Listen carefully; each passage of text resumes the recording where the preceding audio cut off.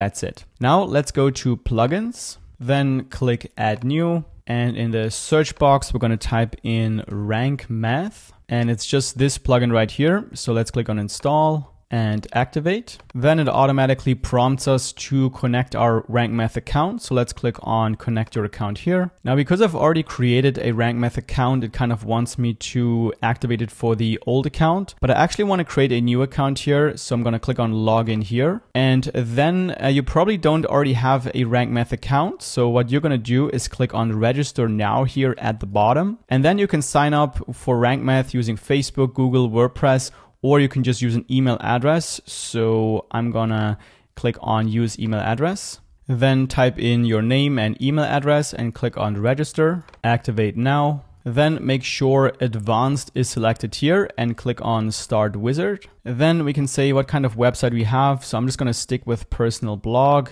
Then the website name is fine. We don't need anything here. This is also fine. Then logo for Google, you want to upload a square version of your logo. So I'm going to do that quickly now. There we go. And then for default social share image, this will just be displayed for when somebody shares your blog post and you don't have a featured image. But as I always add a featured image for the blog post, I'm not going to add anything here. Then let's click on save and continue. And now in the next step, we're gonna add our website to the Google Search Console and also to Google Analytics. So let's click on connect Google services. And here we want to choose our Google account that we want to add our website to as a property. Once you're logged into your Google account, we want to make sure to click select all here to give rank math access to all of our data. And then let's click on continue. And then here, if everything worked correctly, rank math has now added your site to Google Search Console and Google Analytics. So you should be able to see your site here and also your Google Analytics account that they've created for you right here. Now, the first few times I've done this, I ran into some issues where I didn't see my website here, so I couldn't choose it. And if that's the case, what you want to do, then you want to first wait like 30 minutes to an hour. Sometimes it takes some time until they can add your site to these services. If that still doesn't work, then you might want to use another browser. As you can see here, I'm in Safari and not in Chrome as I usually am. And that's what worked for me actually. But if that still doesn't work, you have two more options. So the first one is to add your site manually to Search Console and Analytics.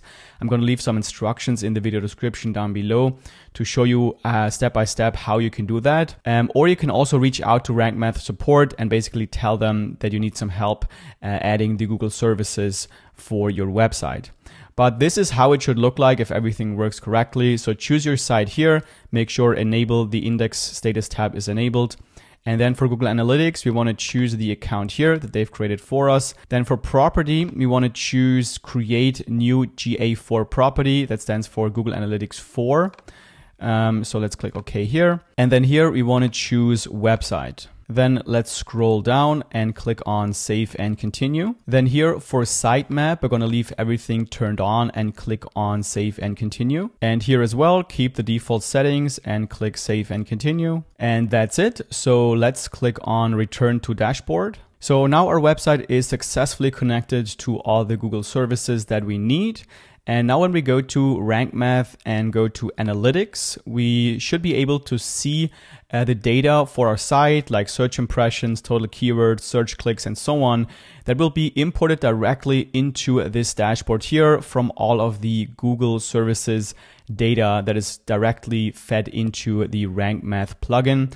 We can also go to Site Analytics here and SEO Performance to see every data that is interesting for our website. But it does take a couple of days the first time you set this up until the data will actually be visible here in the dashboard.